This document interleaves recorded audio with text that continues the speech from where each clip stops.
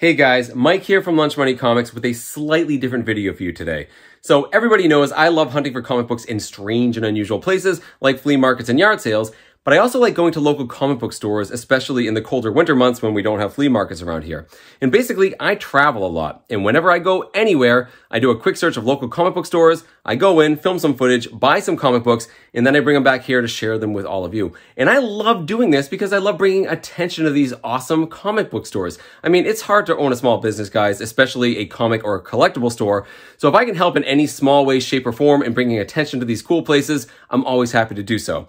Well, that's exactly the kind of video we have today. I went to a local comic book store, filmed some footage, and bought some really cool comic books. But I did something a little bit extra. See, I met the owner, and he actually invited me back to give me a tour of the store and do a quick interview on owning a comic book shop. Now, this isn't something I've ever done in the past and not something I really intend to do a lot of in the future.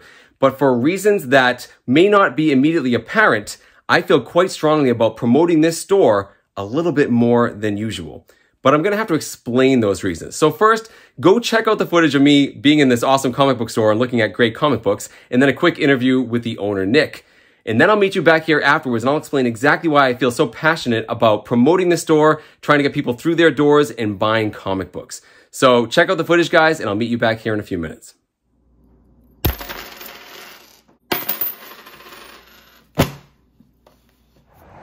Hey guys, Mike here from Lunch Money Comics. I'm in Danvers, Massachusetts, the town I grew up in, at Nick's Comic Strip. It's a fantastic comic book store. Let's go check it out.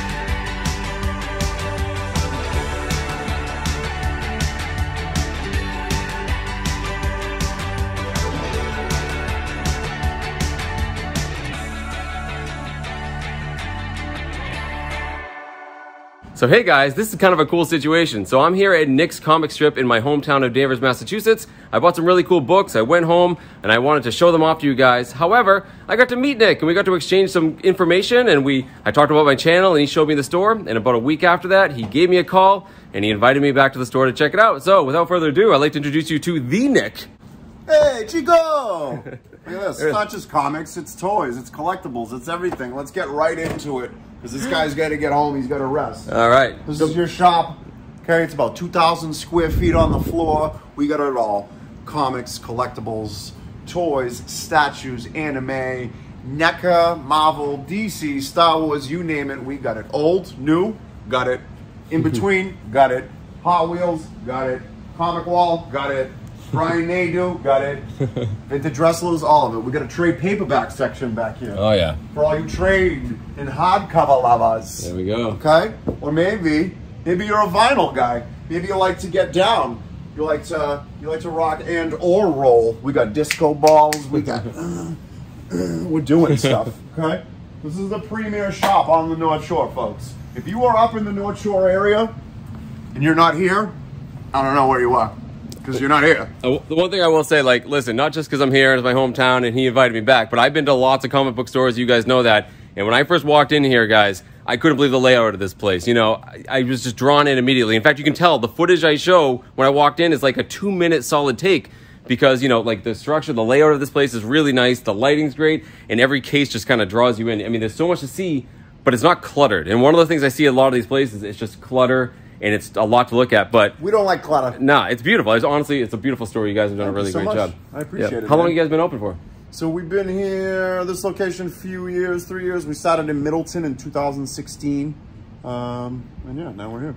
Nice. And you like owning a comic book store? I do, you know. It's a little different now than it would have been for me trying to do this 10, 15, 20 years ago. Right. You know, between the internet, COVID, and everyone wants to be a seller and whatnot. Now it's a little different. Well, that's what I was going to ask. A lot of people on like my commenters always say like their dream job is owning a comic book store, and any small business has to be difficult. And then you wake up and you're like, oh, this is a nightmare. Because like it's fun. Don't get me wrong, it's fun. But it's just a business like anything else. You know what I mean? You got customers, you got overhead, you got trends you got to watch, you got bills. I mean, those things don't go away just because you're dealing with comic books. You know what I mean? What's your favorite part of owning a comic book store? It's got to be pretty fun in some ways. Couple things, dealing with the littles. I like taking care of little kids. They get excited. I like seeing that. And then getting to be able to see new product. I like new toys and vintage stuff. I'm a big vintage guy. I like vintage toys. So like when I can get my hands on stuff, you know, it's still like to me for sometimes. I mean, we've handled, I would say, 4 or 5 flags in this place since I've opened. Wow. Probably like a 1 a year. Yep. So like that's kind of fun. Prior to that, I've never seen one in person. And listen, as long as that door keeps opening and people are coming through, then we're gonna be here. Awesome. When that day stops, then we'll close it up. Another thing I also noticed, and I can't believe this is honestly completely true. Again, I go to lots of comic book stores, and you know you have some great back issues here, but you also have some you know great Silver Age books up near the front. And your prices are fantastic. Like, honestly. I didn't hear what you said. What was that? Your prices are excellent. They really are. We price them where they're supposed to be. We offer a points reward program, you know. And if you're a sub, you get 20% off. You pair it with the points program, you're talking 30% off. Right. Yeah. And listen, I know there's other shops that may do more, but that's if they give you the discount at the register. Right. At the end of the day, like, this is the premier service shop. Yeah. We're a little rough around the edges, but that's, you know, act a fool, you're going to find out, you know what I mean? Well, speaking of the discounts, you actually gave me a stack of 20% off coupons to hand out, and I've been giving them out to everybody in Massachusetts that I know who's a comic book collector, and you have a lot of people. Come on in and spend them. I want to meet you. I want to meet you and find out how you know this guy. And we can all talk, and we can have fun. Yep. So if anybody bumps into me at a flea market, which happens all the time now, or a comic book show, I will have those coupons on hand, so you can head on over to Nick's comic strip and spend them. Pretty cool. Let's go, guys. Now, you guys do comic book shows. Yep. What's the next one you're doing? We got Wicked Comic Con coming up the 22nd, 23rd. After that, I think I'm going to try and get into the vintage toy show that Dominic Coate does up in Kittery. We'll see. That's in June. We're going to have our own store events coming up too. We hope to do a Cars and Comics and Coffee event this summer. So if you're not following Nick's Comic Strip on Instagram or Facebook, get on it because you're missing out. And yeah, I mean, that's it. Awesome. Well, I will absolutely be at WickedCon. In fact, when this video premieres, it should be the next weekend coming up after that. So if you guys are going to be at WickedCon in Boston, Massachusetts, make sure you stop by their booth. Cool. All right, buddy. Hey, this was really fun. Thanks for inviting me back. 161 to 167, right at the entrance when you walk in, the Powerhouse booth. Let's go. Awesome. That's great. Well, I got some great books here, guys. I'm going to go back to my house, my normal basement spot, and show you guys these awesome Silver Age books that I got. So there you go, guys. That was Nick's comic strip in Danvers, Massachusetts. And listen, there are a ton of reasons why I would want to talk about this store on my channel. You heard it in the clip. All of that was true. It's in the town I grew up in. It was a beautiful store, just great presentation, awesome stuff. Not just the comic books, but all the vintage toys, you know, especially the stuff from the 80s, you know, gave me all sorts of nostalgia feels. The comic books were great, and yeah, the prices really were as good as I pointed out in that clip. But none of those are the reasons why I really want to talk about this store. So you guys just got to meet Nick, the owner. And you could tell he's a very high energy guy. He has a really good sense of humor. We were goofing off the whole time. And I've interacted with Nick exactly 3 times. The first time was when I first went in that store. You know, I walked in, you know, I held my camera up, and he just asked, hey, are you like a blogger or something? And I told him who I was. I said, no, I'm a YouTuber, and I like to show off cool comic book stores. And it was great. He loved the idea of that, and we talked a lot about the channel. I asked him about his store, and he was like, you know, thanks so much for doing this. You know, if you're going to talk about the store on your channel, let me give you some stuff. Now, guys, listen, people do this all the time. You know, if they want to promote their store, they kind of give out stuff or they want you to talk about them. But let me show you what he gave me, right? So first thing he does is he takes out a stack of these, right? These are 20% off coupons, and this is about half of what he gave me. He gave me about 50 of these things, and he spent about 10 minutes writing down LMC on every single one of them. And he handed them to me, and he said, whenever you're out at flea markets or comic book shows, hand these out. They're 20% off for whoever comes in the store. And because I wrote LMC on it, I will know they came from you. I'm like, wow, that's really cool. I mean, the prices were already good, and 20% off, fantastic. And then he actually applied this to the comic books I was buying that day. So that was pretty cool. And then he said, hey, if you see any kids, give them these. And he gave me a whole bunch of these Nick's comic strip stickers. He actually gave me a lot more than this. I've been handing them out to any kids I bump into at comic book shows. I thought that was really cool. He loves doing things for kids and, you know, giving giveaways. So he gave me a whole bunch of these. And then we were talking about the fact, you know, I do stuff with my son and he's on my channel. And he said, hey, give him this. And he gave me this little magnetic pin, which is actually really cool, to give to my son, Jack. So I had a great impression of this guy already, but then he said, hey, I have an idea. Let's exchange information and maybe we'll do something, some sort of promotional event. Next time you're here, we'll do something cool. And I said, sure, you know, and we exchanged contact information. And then I didn't really think much of it. You know, I planned to come home and talk about the books I bought, and that was it. And maybe the next time I'm in Danvers, I'd stop in and say hi. Well, a few weeks later, he contacted me and we spoke on the phone, and he was very eager to sort of do a promotion because coming up soon was WickedCon in Boston, Massachusetts. You see, I have my tickets right here. It's going to be next weekend, the weekend of April 22nd and 23rd, 2023. And they were going to be set up there. And because I was going and he was going, we figured we would do some sort of cool event. So we planned for me to go there on a day and a time where he could give me a tour and do an interview. But during that phone call, we didn't just talk shop. We talked about each other. We talked about, you know, my channel some more. We talked about his store. He told me sort of his philosophy in running a store, how it's all about the customer, you know, experience and satisfaction, and his rewards program and how he does things for kids. And I was just very impressed by him, just, you know, the way he sort of thought of running his business, but also just as a person. I liked him. So finally, the day comes where we were supposed to meet at that aforementioned time and day to do whatever we were doing. We didn't really know what we were doing. And I walk in and Nick isn't there. So I talked to one of his employees, Chris, and he's like, hey man, I'm sorry. He's running late. He had a family engagement he's stuck at, and then he has a meeting right after this. I'm not sure if he's gonna have time. I'm like, oh, that's a bummer, but hey, listen, you know, I'm a father. I know these things come up, things happen. So they called him, and I was on the speakerphone with him. He felt really bad. He apologized. He's like, have my buddy Oscar walk you around. And I feel really bad. We'll do something later. Oh, it's fine. It's fine. So I talked to this guy, Oscar, really cool guy. He actually showed me he has an Instagram account himself where he talks about comic books and shows them off, including ones he's found at antique stores.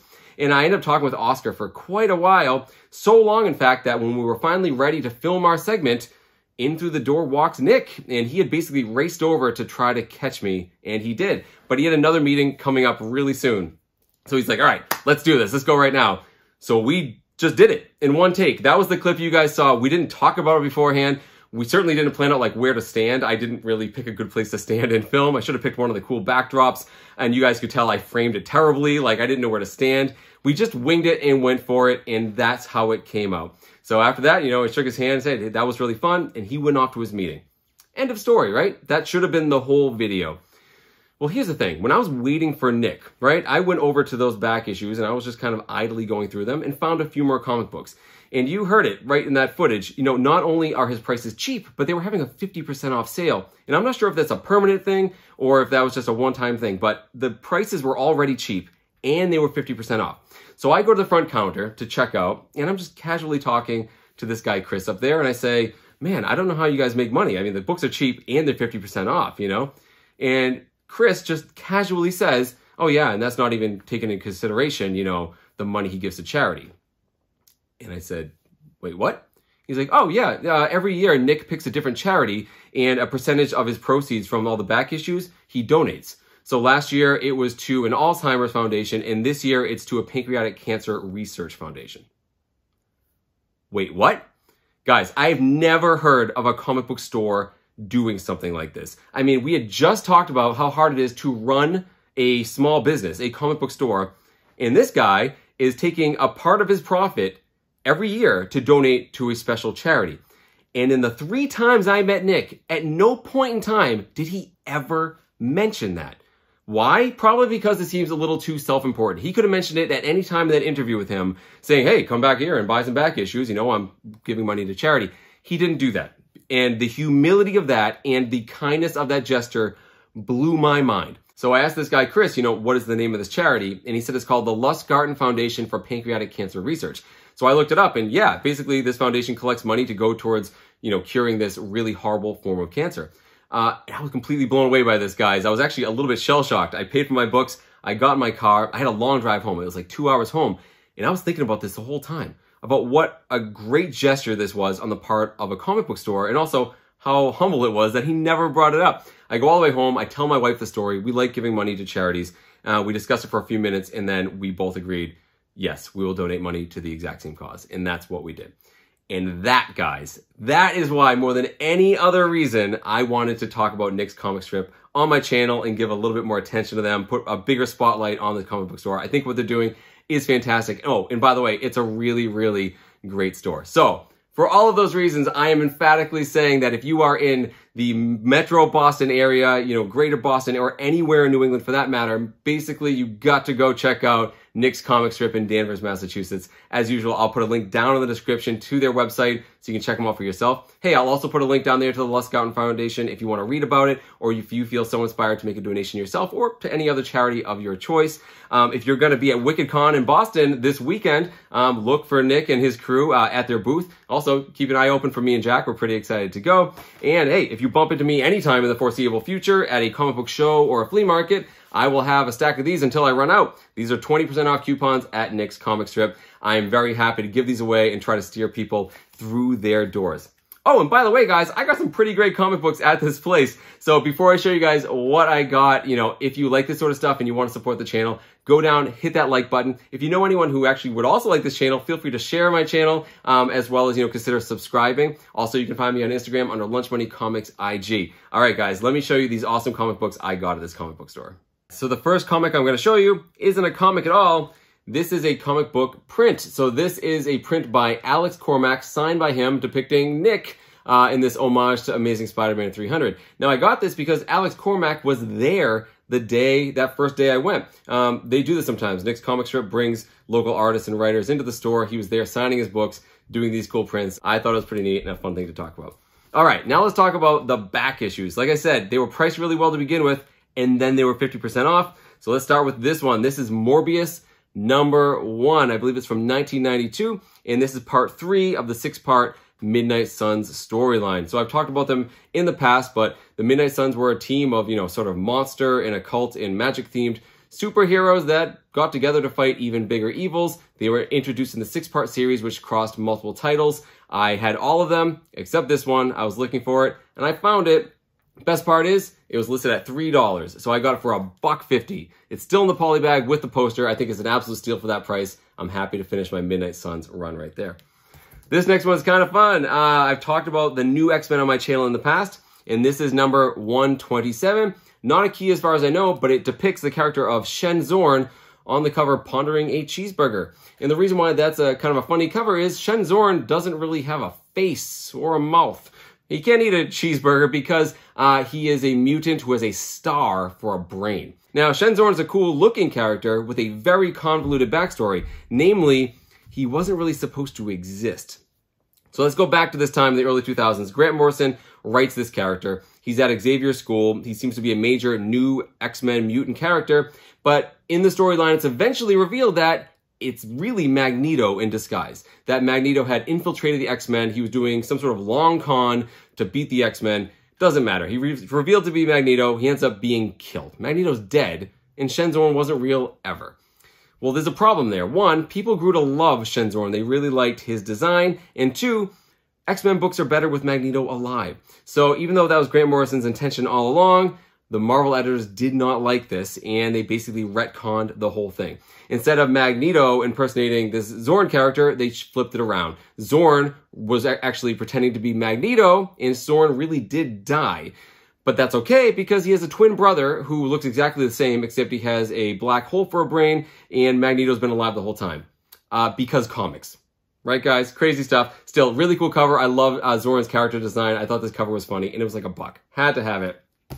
Okay, I have my Uncanny X-Men fillers here. I'm still trying to fill in the run. I'm going to go through these really quick, though. Almost done with it. So here we go. We have Uncanny X-Men number 146. Just a really cool cover featuring Arcade. Then we have number 148. This one actually is a key issue. It's the first appearance of the character Caliban. He's an albino mutant with the ability to track other mutants. And you might have seen him in 2 different X-Men films. He was in X-Men Apocalypse and also in the movie Logan. So pretty cool there. Then we have number 149. I don't think it's a key. I think they fight the living monolith in this. Not entirely positive. And then we have number 155. This one is a key. It's the first appearance of the alien Brood, as well as the Brood Queen. Very cool. Great cover art there. Okay, now we've gotten to the Silver Age books. So up near the counter, they had a pretty awesome box of Silver Age comics, but they were really low grade. But because they were low grade, they were priced really, really well. And like I said, they were giving me 20% off on my first purchase there. So I got all these significantly cheaper. So let's first talk about the books you saw in the footage that I did not buy. There were lots of early Fantastic Four, including the first appearance of Puppet Master, the first appearance of Molecule Man, which I did look at very closely. It had a pretty big tear on it. You saw Daredevil number 3, a book I really want for my Daredevil run. And honestly, I'm kicking myself for not getting it. It did have some issues with some staining and markings. Also, some of the folio pages on the inside had pulled away from the staple. Still, guys, I would have got it for like $80. I'm kicking myself. Should have got it. You also saw me look at an X-Men number 4, first appearance of Quicksilver, Scarlet Witch, and the Brotherhood of Evil Mutants. They had a pretty good price tag on it. I still think it was a great price. I've been dreaming about that book. So I did not get that. Maybe someday. But these are the books I did get, and I'm very, very excited to show you. The first one is this. This is the Fantastic Four number 51. It's from 1966, written, of course, by Stan Lee, art by Jack Kirby. Awesome Jack Kirby, and I believe Joe Sinnott cover. And this is a very famous story for Fantastic Four, and especially The Thing. It's called This Man, This Monster. And what happens in the story is a bad guy steals Thing's powers, and for one day, he reverts back to his human form. I'm not going to tell you what happens in it because I think you should go read it. It's the best Thing story ever written. It's absolutely fantastic. Go find it either digitally or find a reprint of it. It's absolutely worth reading. I've always loved this cover. I think it's a fantastic looking book. The funny thing about this too is it's number 51. This is right in the middle of a huge run of gigantic keys, right? Numbers 48 through 50 are the first appearance of Silver Surfer and Galactus, and number 52 is the first appearance of Black Panther. But this sneaky, really good story is kind of hidden amongst those really giant keys. Here's the thing too, guys. There were 2 copies there. One of them had a detached cover, and they were asking $40 for it. Then there was this one, and this one does have some issues. You know, it's a little beat up, a little dirty, some color breaks, but the cover is attached. The only problem is at the top staple, the back cover is pulled away a little bit. Still, it's attached, and the sticker price on this was $60, so I got it for a little over $40, which I think is a fantastic deal for this book, and I'm very excited to own it, and I also want to put it on the shelf behind me. Actually, all of these books I'm going to show you, I want to put on the shelf behind me. So there you go, guys. Fantastic Four 51. Very, very cool. Next up, we have a couple of X-Men books going way back. This is a book I've wanted for a really long time. It is X-Men number 11 from 1965, another Stan Lee, Jack Kirby comic book. If you go back to the early X-Men books, guys, they're all expensive. And if you kind of go numerically up from one, the first like real affordable one you come across is this one. Now, this is a key issue because it's the first appearance of this guy right here, the Stranger. He's a cosmic powered being who basically has all of the knowledge and powers of an entire alien civilization. He visits Earth because he's sort of a scientist and an explorer, and both the X-Men and the Brotherhood of Evil Mutants think he's a mutant and are basically trying to see what's up with him. Now, what's always appealed to me about this book, despite, besides being a really early X-Men book that's affordable, is this cover. Guys, this is a weird cover. It's framed oddly, right? The Stranger's just kind of floating above the street. The X-Men are kind of oddly in the foreground. But what always jumped out to me was the building in the sky. I love this building. This very ominous edifice behind the Stranger, very post-war looking. I just always loved this book whenever I saw it in comic book stores. And that with the red sky, I just absolutely love this book. I've been looking for it for a long time, but it's still a little pricey. Well, not in this case. This book right here had a sticker price of $50 and I got it for 40 bucks. Why was it so cheap? Well, because there were some drawings on it. You see there's a little sticker on the back saying there's drawings on page 3 and the last 2 pages. Now, I looked at those drawings and they weren't on story panels. They were in ad pages. Not only that, but they were kind of cute, right? Like a little kid clearly back in the early 60s did some doodles in his comic book. And I don't think they're really intrusive to the story at all. I actually think they're quite charming and sort of place this book in a date and time that I thought was pretty cool. And the ones on the back of the book, you can barely see anyway. So it did not affect my love of this book. I had to pick it up for that price. Very happy I got it. All right, and we have one more X-Men book for you guys, and it's a great one. This is X-Men number 35. It's from 1967. This one was not written by Stan Lee or Jack Kirby. This was actually done by Roy Thomas, and Werner Roth did the art. And it depicts Spider-Man and the X-Men. And a lot of people think that this is the first meetup between Spider-Man and the X-Men. It is not. They met earlier than this, but it does depict a battle between Spider-Man and the X-Men. And listen, guys, whenever Spider-Man is fighting good guys, it's almost always a misunderstanding, and this one almost comically so. It's also the first appearance of the character Changeling. Now, Changeling may not ring a bell for a lot of you, but anyone who watched the X-Men animated series in the early 90s, you saw him by another name. The character of Morph, who basically shows up right in the very first pilot of that show and is, killed off. He comes back, but he seemingly dies in that first episode. That is the same character as Changeling. They just renamed him, and then he appeared in comic books subsequently to that under the name of Morph. So there you go, guys. Fantastic cover showing the X-Men and Spider-Man. You got a first appearance in there. I absolutely love this. Adore it. I've been looking for this book for a long time. The sticker price was $80, so I got it for like a little over $60. An absolute deal for that price, and I'm very, very happy to add this to my collection. So there you go, guys. That was my experience at Nick's Comic Strip in Danvers, Massachusetts. I got some great comic books there. Go down to the comments and let me know which of my pickups you like the best. I'll hold up my 3 favorites. I can't choose a winner among these. I'm happy to have all of them at the price I did. Very happy to add them to my collection. But guys, far more than the comic books, for me, was the experience I had in meeting Nick and all of those guys that work at that store. Obviously, they have a great thing going on there, and I love the fact that people in our comic book collecting community are finding ways to give back. And honestly, guys, I'm just mentioning all of this to you because I feel like in some small way by mentioning it to you that I am paying that charity forward. Maybe some of you will be inspired as well. Hey, if you're lucky enough to live in New England, definitely stop by Nick's Comic Strip. Hit those back issue bins and know that not only are you filling in your comic book runs at a cheap price, but a part of what you're paying is going to a really good cause. Once again, guys, thank you for listening. Thank you so much for watching. Keep hunting for comic books in strange and unusual places and your local comic book stores. Again, thank you guys so much for watching, and I'll see you all next time.